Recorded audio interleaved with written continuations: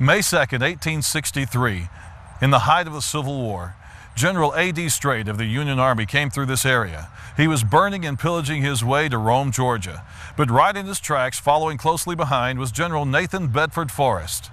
When General Forrest arrived at Black Creek, which is where we're standing right now, he realized that Strait's army had burned the bridge and there was no way for him to cross the creek. He feared it would take several hours to find a place and to get all his men to the other side. As luck would have it, the bridge was near the Sansom family farm. Young Emma Sansom volunteered to help General Forrest find a way across the creek. She jumped on back of his horse and led him to a ford, a shallow place in the creek where he was able to get all his men across to the other side.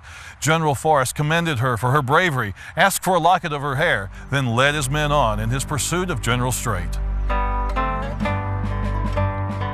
It was the spring of 1863.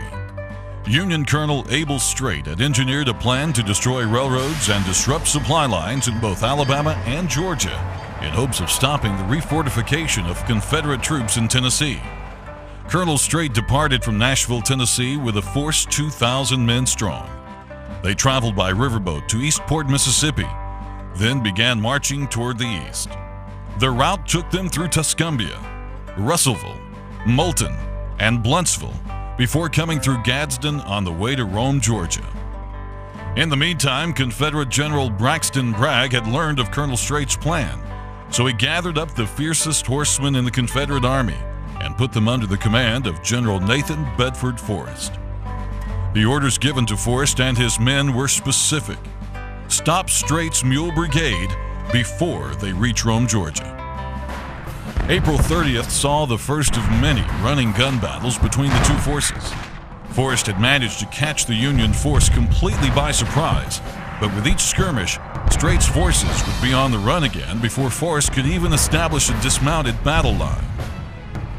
On the morning of May 2nd, 1863, Strait and his men set their sights on Gadsden. After crossing Black Creek, Strait's men burned the old wooden bridge that was the only way across the creek. Strait was hoping to delay General Forrest long enough to rest and feed his weary men and their horses. This is where a young Emma Sansom enters the story and takes her place in Civil War history.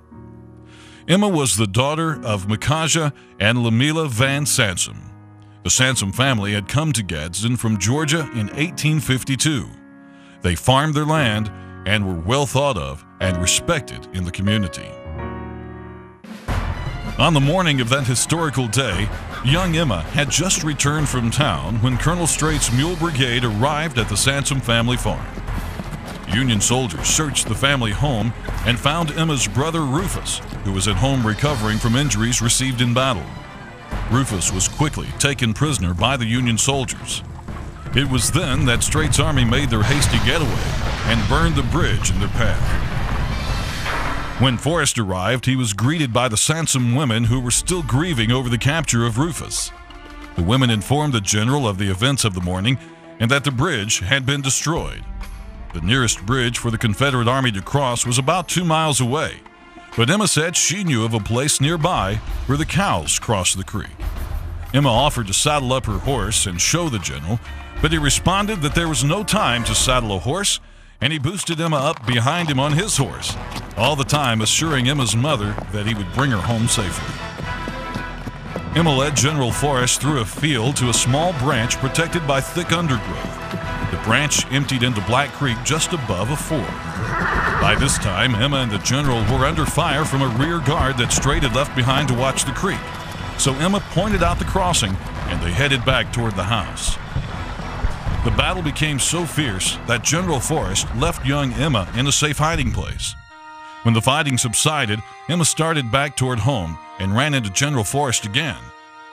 The general asked for a lock of her hair and asked a special favor of the Sansom family. One of Forrest's men, Robert Turner, had been killed in the fighting. General Forrest asked if Turner could be buried in a nearby graveyard where Emma's father was buried. Now, more than 140 years later, the two graves are still there in a small fenced-in plot that sits in the middle of a busy modern highway. General Forrest requested of the Sansom family that Private Turner be buried in their family cemetery, and he still remains there today, although the family cemetery is right in the middle of a major highway. The markers are still here to commemorate his loss. Most people think that Emma Sansom's buried here, but she's not. It is the Sansom family cemetery, and her father is buried here. Emma Sansom, after the Civil War, moved to Texas, though, and that's where she's buried with her family in Texas. General Forrest and his small band of soldiers eventually caught up with Colonel Strait and his raiders before they made it to Rome, and they bluffed the much larger Union force into surrender. As for Emma, she married a man named Christopher B. Johnson in October of 1864. They lived in Gadsden for several years before ultimately moving to Texas and settling near Gilmer in Upshur County. There they raised 5 sons and 2 daughters. Christopher died in 1887, and Emma never remarried. She died on August 9th in 1900 and is buried in Little Mound Cemetery, about 12 miles west of Gilmer, Texas. When Dwight Manufacturing came to Alabama City in 1895, they built more than just a cotton mill.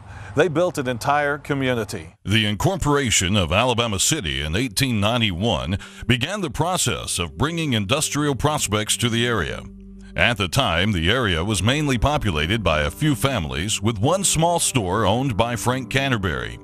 Canterbury was the first merchant in the area, and his store met the basic needs of the locals. It was Colonel R.B. Kyle who gave the town of Alabama City its first industry when he built the Kyle Furniture Company on the banks of Black Creek. Colonel Kyle set his efforts toward attracting a major industry to the area.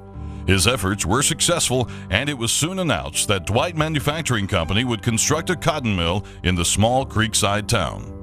Dwight Manufacturing was a successful company based in the North, but with increased tightening of labor laws and a strengthening presence of unions, the company was looking to expand in the South. Alabama City was the favored choice of Dwight Manufacturing officials due to the donation of some land and the town's convenient access to railroad and river transportation. The announcement of Dwight Manufacturing would prove to be a pivotal point in the history of Alabama City. When Dwight Manufacturing began construction of its massive 957,000 square foot brick building, hundreds of skilled carpenters and masons converged on Alabama City looking to find work on the project. The mill was constructed on a large parcel of land known as Dwight City, which was later to become part of Alabama City. It took several months to complete construction of the main building, and several additions were added later. The Dwight Manufacturing Cotton Mill construction project represented a $1.2 million investment by the company and brought about the first economic boom to the Alabama City economy. The newly built mill provided about 800 jobs and attracted its labor force from the area's poor farmers and sharecroppers seeking to improve their living standards. Along with this influx of workers came a need for good housing. At the same time the mill was being constructed, the company was also building homes in anticipation of the large workforce. The epicenter of this activity was known simply as the Mill Village. Dwight Manufacturing took great pride in providing comfortable housing for its workers, with each home offering a spacious yard and an area for a small garden. The mill homes were well constructed, and rent was usually based on the number of rooms. Back then, the going rate was usually $1 per month per room. Eventually, around 2,000 people called the Mill Village home. But the housing provisions for mill workers were not there solely as a benefit for employees. There was a bit of an ulterior motive as well. Company-provided housing was also an effective tool in curbing support for union organization. Since the company owned the houses, they could simply evict any workers that were stirring up union sympathies. The threat of losing a job and a home was plenty of reason to keep quiet. By the early 1900s, Alabama City was growing at a rapid pace, and an expansion at the mill had created a robust population increase. This growth spurred more opportunities for the town. A small metropolis was beginning to take shape, and one of the town's founders, Captain James M. Elliott Jr., even applied for a post office to serve the needs of the growing area. Alabama City was the first city in the state to have a free lending public library. The beautifully columned structure is one of the few landmarks of that era that is still standing today. The library was built in 1898, and it was named in honor of the late Howard Gardner Nichols, who had been killed in an accident at the mill. Nichols had served as Dwight Manufacturing's local general manager, or agent as they were called back then, during construction of the mill. He also served as one of the early mayors of Alabama City. History recalls Howard Gardner Nichols as a devout Christian man who encouraged his employees to attend church services that were held in the cloth room of the mill. Services were held in the mill until 1900. That's when the company built a permanent church building in which the congregations could meet. The building was known as the Union Church, and different denominations of believers would share the building by holding services on alternating weeks. The church was designed in the European Alpine style, and the stained glass windows were placed in the church by Howard Gardner Nichols' sister as a memorial to her brother. The first Alabama City church to have its own building was the Dwight Baptist Church. Parishioners had originally held meetings in a room above the company store, but thanks to a land grant and a substantial amount of money donated by the company, the Dwight Baptist Church would hold its building dedication on September 29th of 1901. Recreation also played a key role in Mill Village life, and Dwight Manufacturing sponsored a multitude of activities. The company built a bathhouse on the lake with separate facilities for men and women. Rowing, fishing, and swimming were just some of the fun activities with which employees and their families would fill their leisure time. Dancing was another favorite pastime, and an open-air pavilion located in a wooded area near the mill provided the perfect setting where the company brass band could be heard playing popular tunes of the day for a crowd of dancers. Some evenings you could find a crowd gathered at the bowling alley. Bowling was one of the few recreational activities that could be enjoyed after dark, since the mill had made sure that the bowling alley had electricity. It was even attended by pen boys. Another form of entertainment that became popular because of electricity was the movie theater. Several theaters made their way to Alabama City over the years. One of the most popular was the Palace Theater, which burned down in the mid-1920s at a time when movies were only 10 cents. The most notable theater in Alabama City was the Ritz Theater on Wall Street. The Ritz hasn't been used as a movie theater for many years, but it is still used on a regular basis by the Theater of Gadsden, a local community theater group that puts on several productions a year in the old theater. Baseball fans in Alabama City didn't have to go very far to enjoy America's favorite pastime. The Dwights were a baseball team that was very popular with local fans. While it wasn't quite the major leagues, some of the players were treated a bit like celebrities. The team's better ball players got the best jobs in the mill and preferential treatment by area merchants. Alabama City's baseball field was known as Dwight Park. Dwight Park was located on the banks of Black Creek and featured a covered grandstand and seating for about 500 spectators. As Alabama City grew, other industries began to take notice of the area's rich natural resources and the easy access to a skilled labor force. In the early 1900s, the Southern Steel Company would locate a steel plant in the area. Although the steel giant was located in the confines of Alabama City, it was officially in the corporate limits of the city of Gadsden. The company produced its first run of steel in 1904. With the steel mill now in production, Alabama City would again see a period of significant job growth, but the new jobs soon put a strain on the available labor force. Unfortunately, it was not uncommon to see children filling the need for laborers. From the beginning, Alabama City made every effort to provide for the education of its younger children. But when Dwight Manufacturing came to town, a school system devoted to the education of children of all ages would begin to take shape. Alabama City already had a couple of schools. In the late 1890s, the first Dwight Elementary School had been built on the corner of Peachtree Street and Dwight Avenue. It was originally a simple one-story wood building. A second story was added a few years later, and a three-building middle school facility on Lakefront Avenue soon followed. There was, however, no high school located in Alabama City. From the beginning, Dwight Manufacturing recognized the benefit of having a well-educated workforce, so they offered several forms of education for workers and their families. It didn't take long for the student population to outgrow the town's available facilities, so in 1926, the Elliott School was built. Elliott School was a second grammar school for Alabama City and was named for Captain James M. Elliott, Jr., one of the founders of Alabama City. Elliott School was in use until 1977. By the late 1920s, plans were finally in the works to build a senior high school for Alabama City. The Alabama City Board of Education had $60,000 on hand to acquire some land and to build the new high school. In the end, the total cost would just exceed $80,000. The land obtained by the school board was once the family farm of Civil War heroine Emma Sansom, and it was decided that the new high school would bear her name as a lasting memorial to her bravery and heroism. Emma Sansom High School first opened its doors to students of Alabama City in January of 1929. Her first graduating class received their diplomas in 1931, and the first person to graduate from Emma Sansom High School, by virtue of alphabetical order of course, was Earl Clayton. Emma Sansom High School's first few years were difficult. The Great Depression put Alabama City deeply in debt, and there was little money to pay policemen and firemen, much less teachers and school officials.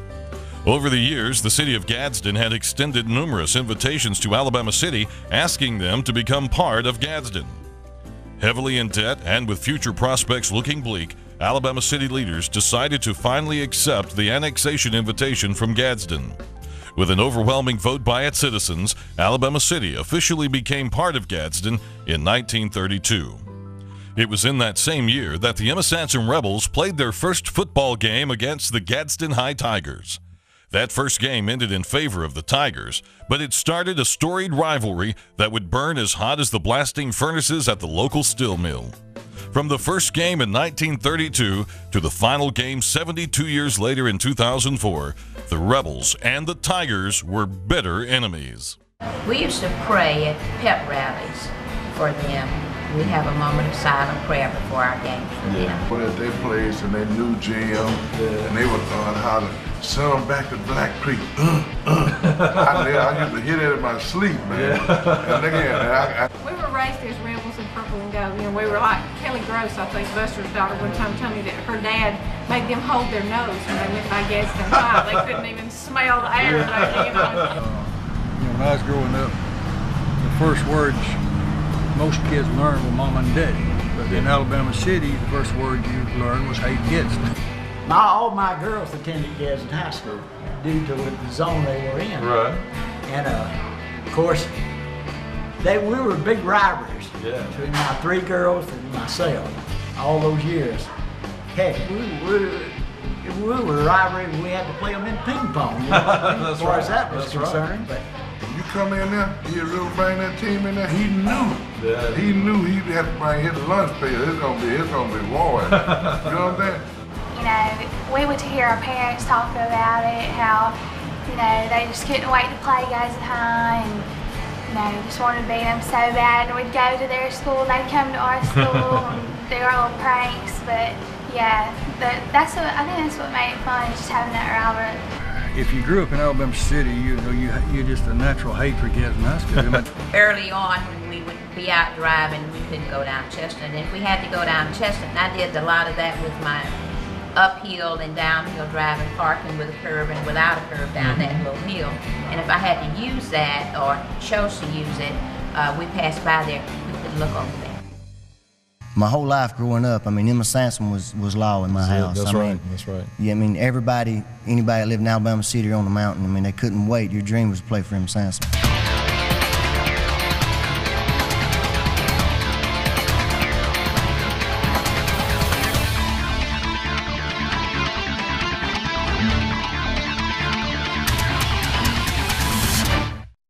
As Coach Troop said, it was your dream to play at Emma Sansom. Those words rang true for many athletes over the years who have showcased their skills on the football fields, baseball fields, and in the gymnasiums around the area. Those words rang true for me on a personal level, as my dad played basketball and baseball at Emma Sansom in the early 60s. I'm a four-year baseball letterman myself, playing from 1983 to 1986. Emma Sansom High School has always been synonymous with athletic excellence. The Emma Sansom Athletic Department is no stranger to state championships. Over the 75-year history of the school, the Rebels won 3 baseball championships, 2 football championships, and 1 basketball championship. One of those football championships came under head coach Buster Gross in 1984. The state championship game, that moment when that last second kicked off, was probably the greatest feeling. When Coach Gross arrived at Emma Sansom in the late 60s, football wasn't the big and successful sport that it would eventually become. With perseverance, some patience, and a lot of hard work, Coach Gross turned an ailing football program into a winner. And I knew if you could be good in everything except football, you could be good in football. As is the case with any athletic program, the Rebel football team had its share of ups and downs over the years. But Coach Gross says he could always tell what kind of year it was going to be. In all my coaching years, when I lost the first game, I had a losing season. If I won the first game, I always had a winning season. The Rebel basketball team earned their state championship under the guidance of Coach George Baker. Coach Baker led the Sansom boys basketball program for 35 years. His success is not only measured in terms of wins and losses, but also in the continued success of his players. There was 39 players that played under me that received scholarships. And out of the 39, I think 11 went to Division I schools. Wow. A couple of those players even came back home to Emma Sansom and became successful coaches in their own right. 1989 graduate Kevin Troop had the unique honor of playing for Coach Baker, serving as an assistant under Coach Baker, and then was chosen as his replacement upon his retirement, a position he held until consolidation. It's almost like Barry Bryant said, "Mama called." Yeah. You know? And I got that call from Coach Harris. I was sitting in my office at UAB one day, and he said, "Kevin," he said, "we want you to come coach football and be the B team basketball coach, and you know, if things go as planned, go well, you know, when Coach Baker steps down, we want you to be the head coach." And, you know, you're sitting there at that point in your career, you've just completed your master's, you want to move on and be a college coach, and then here you are, your ex-football coach is telling you to come be a B team basketball coach. Right. You know, but I did it, and I think I wouldn't have done it anywhere else but here at Sansom. In his 35-year tenure with the Rebels, George Baker had set the bar high, and Coach Troop knew he had some big shoes to fill. First of all, of course, the game stands out most in my mind as a coach is your first game. Yeah. You know, I mean, the butterflies were just unbelievable. Me coming back here, and it's my first game. We played Pell City, and I mean, I was so nervous, and the kids didn't know it. They came on up and started shooting layups, warming up, and I came real close to throwing up. The Rebel baseball team won its 3 state championships in 1957, 1970, and 1973. The 1973 team was coached by Gary Musket, who had been a player on the 1957 championship team. One of the things that a lot of people don't realize about Coach Gary Musket is that he had a part in all 3 state championships teams at Emma Sansom in baseball. He was a player on the 1957 team, and then he coached the 1970 and 1973 state championship teams. In 2006, the members of the 1973 team got together in Gadsden for a much-anticipated reunion. I think when we came back for the reunion and all the guys got together and you see them coming into the restaurant where we were having the reunion, and first thing you recognize, I guess, is the hairlines that have gotten a little thinner, and the waistlines and the baseball stories have gotten larger. When Coach Musket started talking about the state championships teams that he had coached, he said the one thing that stood out in his mind most about the 73 team was how well we played together as a team. We weren't as talented as the 1970 team, but he said that the thing that he knew about our team, where he would have such an impact on the baseball program, was how we played together, and we were just a complete team played together. Thanks to generous donations by many people, each team member was presented with a state championship ring to commemorate that championship season. One of the things that we did at the baseball reunion when we were putting this together was we talked about the fact that back when championships were won in our era and before, and even some since, baseball rings were not given. We received a small plastic trophy for our accomplishment, and we got to talking about something that would be a real memory for the guys. And so when we got together and started playing this, one of the things that we wanted to raise money for was to buy the guys a state championship ring. And this is one of the rings that we were able to give the guys at the reunion. As the years went by, the Emma Sansom Athletic Department would also see the rise in prominence and participation in women's sports like basketball, softball, and volleyball, and enjoy continued growth with the addition of golf, tennis, soccer, and other sports. During my tenure as girls basketball coach, the first girls signed a college scholarship under my tutelage and Coach Patsy Hamilton. She was the head varsity coach, and I was the assistant head. Coaches say the key to the growth and success for Sansom Athletics was cooperation. Buster would invite me into the dressing room to talk. That's great. And I'd do likewise with him, but we were just closely knit. I find it interesting that a lot of coaches in high school, I won't call any names, but they try to keep the basketball separate from the football. And that's a no-no. You've got to have good administration that works with the coaches, and the coaches work with them, more importantly, you know. But you got to have that relationship too. If you don't have that with your administrators, you're in trouble too. Being an athlete at Emma Sansom High School was about more than winning and losing. It was about being a part of a family. Most of the people we interviewed for this video talked about that. They talked about how the Emma Sansom family was important to them and how Emma Sansom High School was important to their family.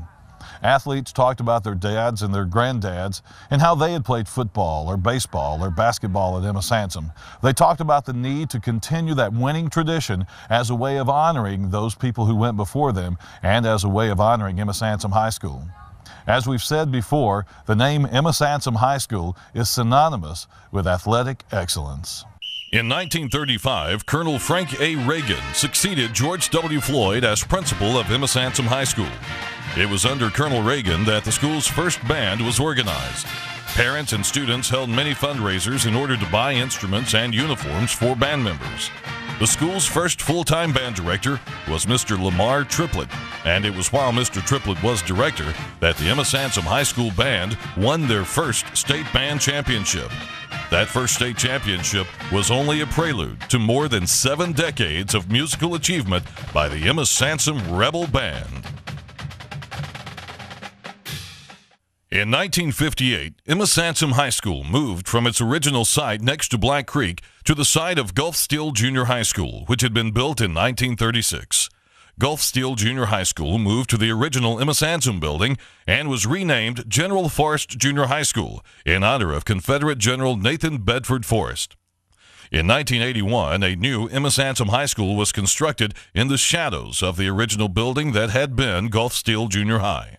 The old building was torn down, and Emma Sansom High School became the newest and most modern high school facility in the Gadsden City School System.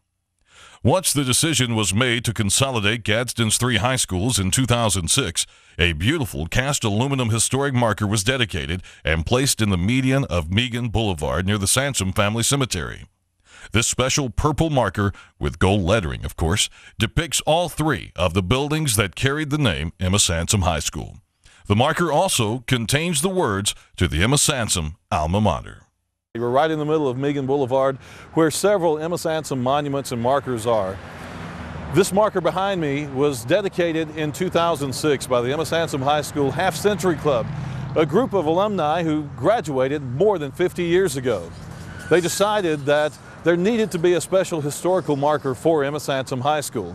They got together, they raised the money, and the city of Gadsden installed it in 2006. Mary Ann Clayton, Emma Sansom's last principal, opened the dedication program. Hoyt St. John had the invocation, and former principal Terry Harris introduced the guest speaker, Mr. Larry Johnson, the great-grandson of Emma Sansom. The placing of the marker was spearheaded by the Emma Sansom Half Century Club, an organization of Emma Sansom High School students who have been graduated for more than 50 years. Richard Brooks, the chairman of the Half Century Club's Commemoration Committee, recognized other committee members, including Emmett Cornett, Ben Pilitary, Vernell Thurman Bowen, James Payne, Harold Gross, Ida Jo Fricks Pilitary, and Betty Daniel Pruitt. The marker was placed as a lasting memorial to all of those who attended Emma Sansom High School and their contributions to the community.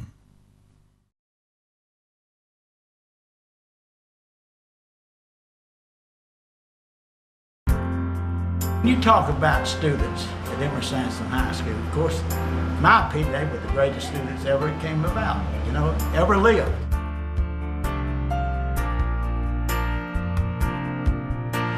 I've always been a rebel. I guess I always will be. Well, it's just that I feel real sad that we're no longer going to have an Emma Sansom High School, but I think that the Emma Sansom family will continue to stay together, and so the memory will never be lost.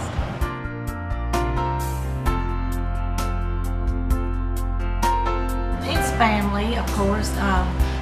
You would just talk to, my mother was a Cronut, so I'm one of the Cronuts.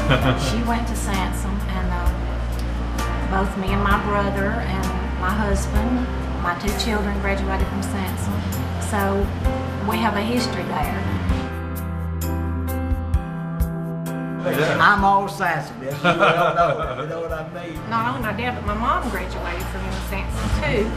And then our 3 children also graduated from Emma Sansom, and his dad graduated from Emma Sansom. So we were raised as rebels in purple and gold.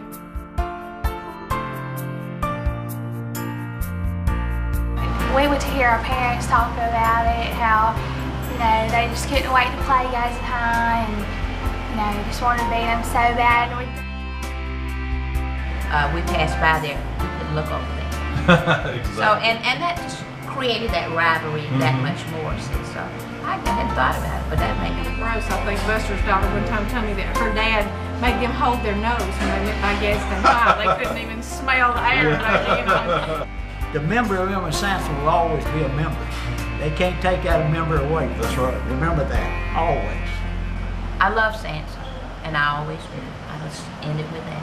The trash has been removed and all the people are gone, but on May 6, 2006, more than 4,000 people gathered here on Wall Street in downtown Alabama City to celebrate 75 years of Emma Sansom High School Rebel tradition. We had bands, we had music, we had entertainment, we had concessions, and most of all, we had our entire Emma Sansom Rebel family. 75 years of Emma Sansom Rebels, more than 4,000 people strong, partied into the night on Wall Street in Alabama City with a big Emma Sansom Rebel final block party celebration.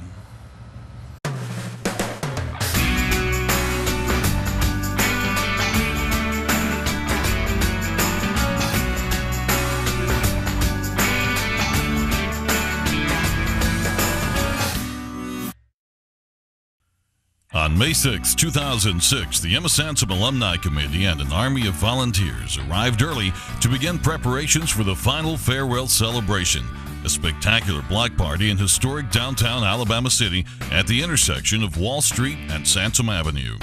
Wall Street has seen many momentous events since the founding of Alabama City, but none more heartrending and emotional than the one that was about to take place. The planning had all started in June of 2005. And now, with many months of planning and preparation behind them, the Emma Sansom High School Rebel Countdown Committee and all the volunteers were anxious to get the party started. A homecoming-style parade was scheduled to kick off the festivities at noon, so the vendors began arriving just after daybreak, setting up booths filled with Rebel memorabilia, food, and various other merchandise to sell to what was expected to be a large crowd of alumni and friends. By 9 a.m., city officials had blocked all the main traffic arteries leading to the intersection of Wall Street and Sansom Avenue, and the major setup work began in earnest. Mr. Rip Reagan, who is probably the most recognized alumni of all, was out early helping set up the main stage, which was donated by his Gadsden State Show Band, which would be performing later in the day. With a chance of rain in the forecast for the evening hours, the Rebel Countdown Committee soon had a tough call to make: continue the preparations in Alabama City or move the entire event to Convention Hall in Gadsden. The decision was made not to move the event, so Keith Toney and his crew continued their work and even erected a cover over the main stage to protect the entertainers from any rain that might decide to fall. In the meantime, volunteers were busy setting up the Emma Sansom Rebel memorabilia booth at the old Ritz Theater, which was all dressed up for the party and was sporting a brand new sign and marquee to welcome all the Rebels back home. The Countdown Committee's memorabilia booth offered everything from block party t-shirts emblazoned with General Forrest and Emma Sansom atop a white stallion to purple golf shirts with special Emma Sansom alumni logos. Rebel alumni could purchase a piece of history while helping to raise funds to cover the cost of the event. As parade time grew near, the crowd along Wall Street began to swell with former Rebels, many running into old classmates they hadn't seen in decades and reminiscing about the good times and, yes, even some sad times, but none sadder than the closing of their alma mater after serving the community for 75 years. So many traditions, so many years of friendships. It's really sad. They're not going to be the same without it. We're really going to miss Sansom, the purple and gold. It's just really heartbreaking, but we're looking forward to the new school too, because I know they're going to have a lot of opportunities. But always a Sansom Rebel, you know, just going to miss it. Hundreds of Rebels and a few curious bystanders strolled along the streets and sidewalks, patronizing the stores and vendors while awaiting the big parade. By mid-morning, the crowd in downtown Alabama City had grown to several hundred people, with many staking out a favorite spot to watch a parade that was still 2 hours away. As the parade's start time approached, the staging area became a beehive of activity and purple and gold, the colors of the day. Some alumni classes decorated cars and trucks for the parade. Others chose to walk or ride on floats, and everyone was decked out in their best purple and gold and letting their Rebel pride shine for all to see. Class of 1947, Emma Sansom High School, and I was an assistant principal there for a number of years, and I loved every day of it.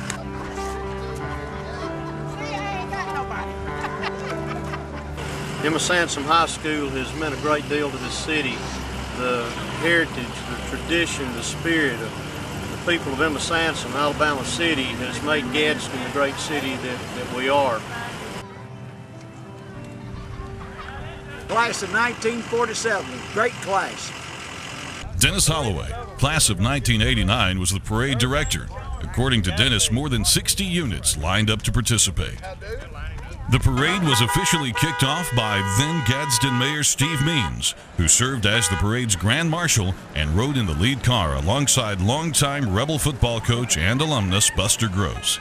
Following close behind were vehicles occupied by many of the legends from the school's storied academic and sports past. Names like Terry Harris, Ben Pilitary, Sherman Guyton, and even former homecoming queen in 1947's Miss Alabama, Peggy Elders Butler.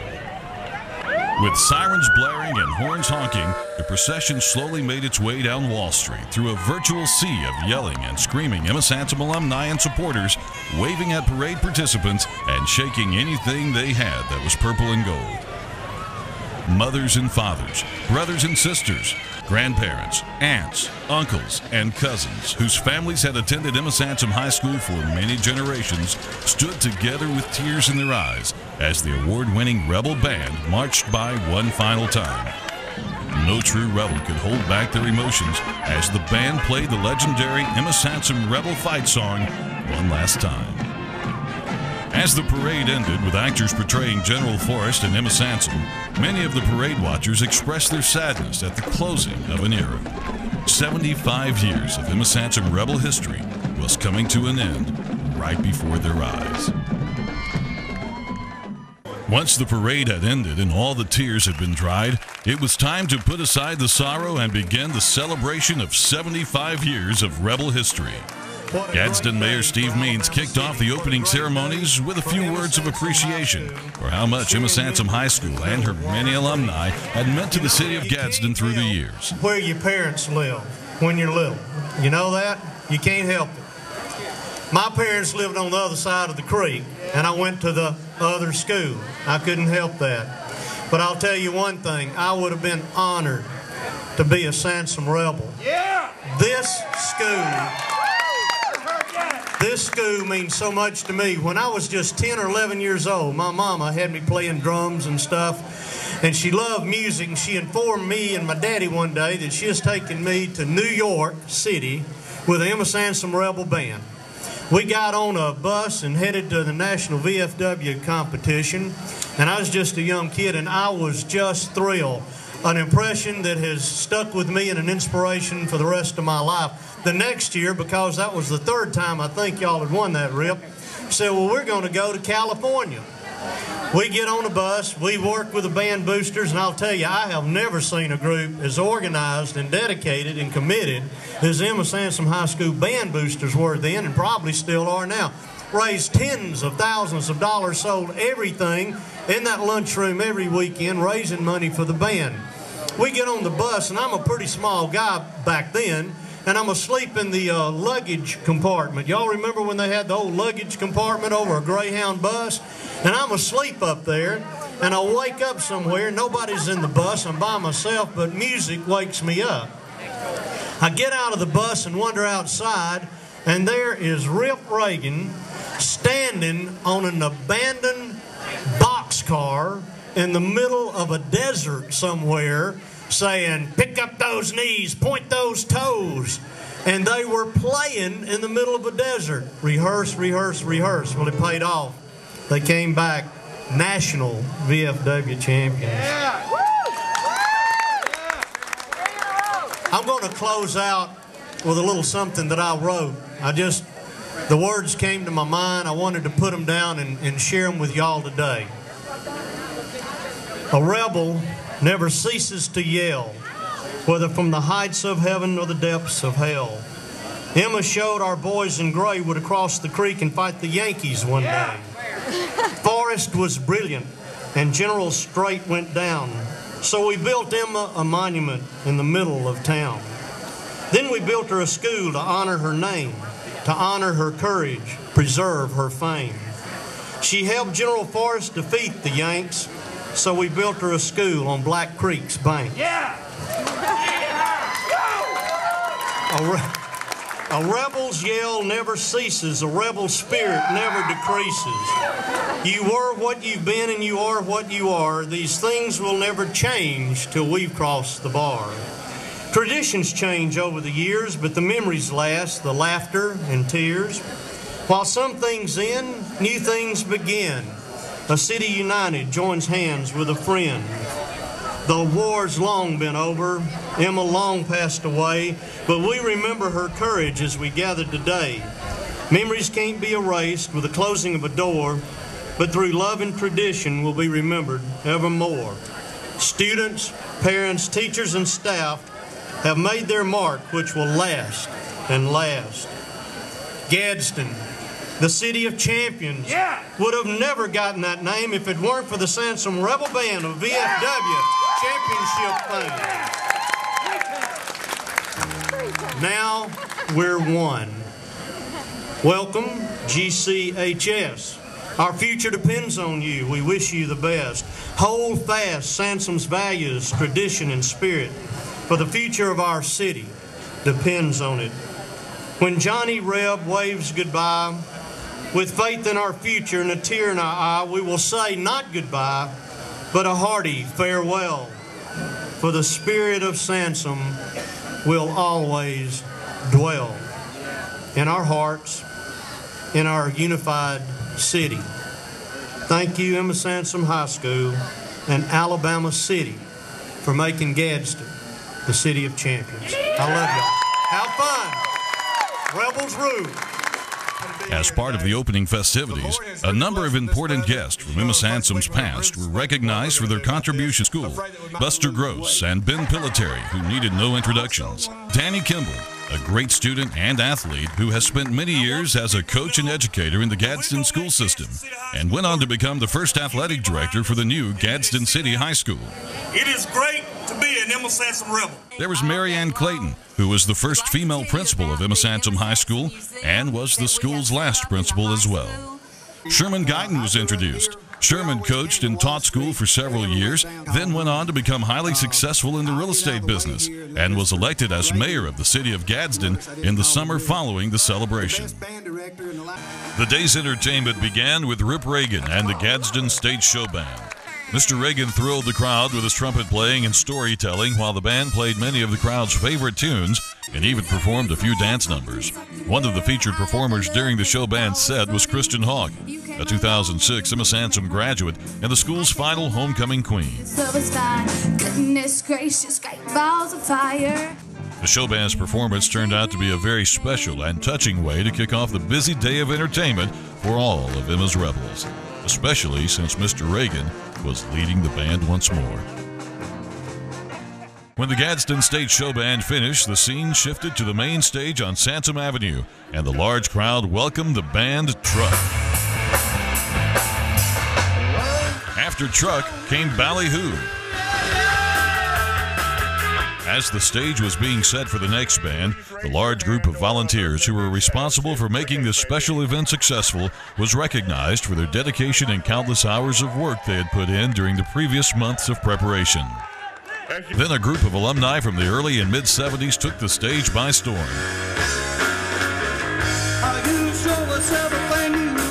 It was the first live performance by Smokin' in almost 30 years, and they did not disappoint the crowd. Bill Gore, Terry Tadpole Williams, and Bud Bourne sounded as if they had never stopped playing together.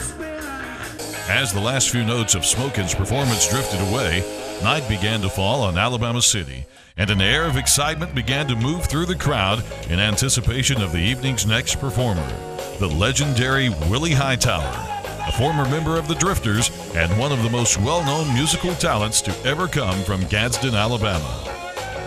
Willie and his band set the crowd to dancing with some of the biggest hits of the 60s and even allowed some crowd participation. By the time Willie said goodnight, event organizers estimate that the crowd had grown to somewhere between 5,000 and 7,000 people. But even after a hot day full of music and dancing, the crowd was still raring and ready to go for the night's main event, the headline performance by the 10 Times. The 10 Times group was formed back in the 60s by alumni from both Emma Sansom and Gadsden High. Lead singer Jerry Rickles, keyboard player Ronnie Cornutt, and drummer Lanny Thomas are all Emma Sansom alumni.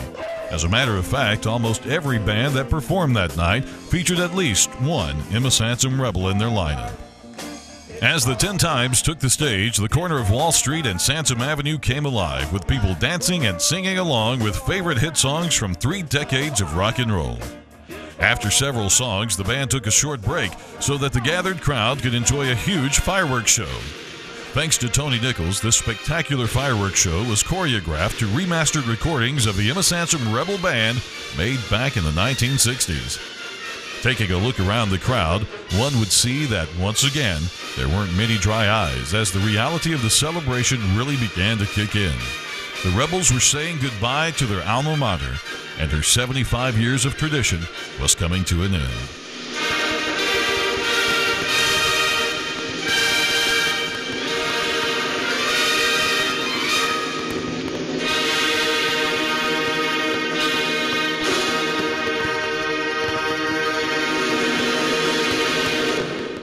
As the fireworks ended, the Corps of Volunteers responsible for the production of the block party was introduced again, and a proclamation from the Alabama State Legislature, sponsored by State Representative Craig Ford, was read and presented to the block party committee. State of Alabama House of Representatives, Montgomery, Alabama, Resolution H.R. 19 by Representative Craig Ford, commending the Emma Sansom High School Alumni Block Party Committee for its outstanding contributions.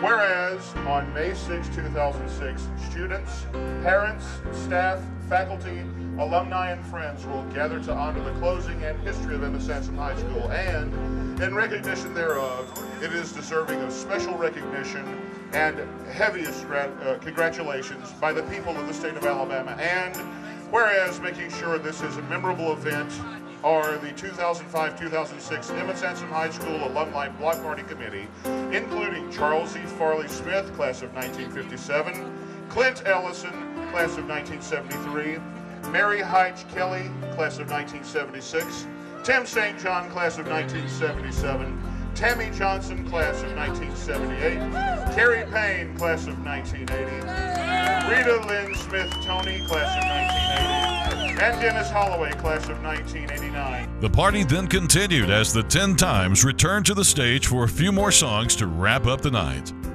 As the last notes of music echoed down Wall Street and the stage fell silent, 75 years worth of Emma Sansom Rebels said their reluctant goodbyes. And the rain that had worried organizers earlier in the day finally began to fall.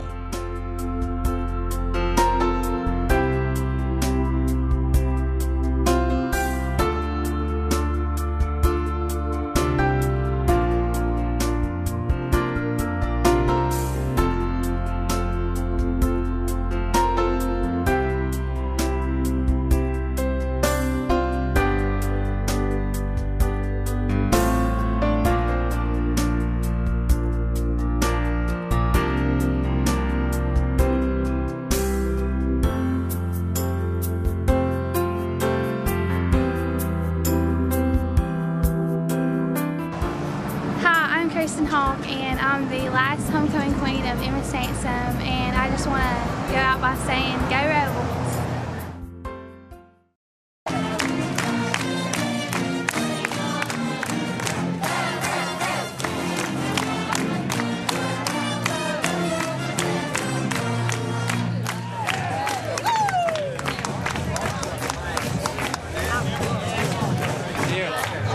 See what I've done in the back of mine?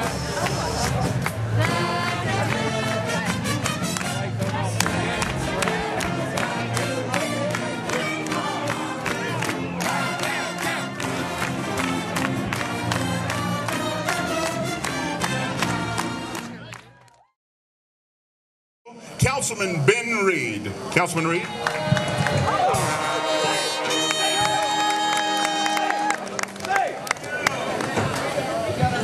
Just off of Wall Street in downtown Alabama City, we've invited several of our Emma Sansom Rebel friends to join us today, and we're going to go inside and visit with them.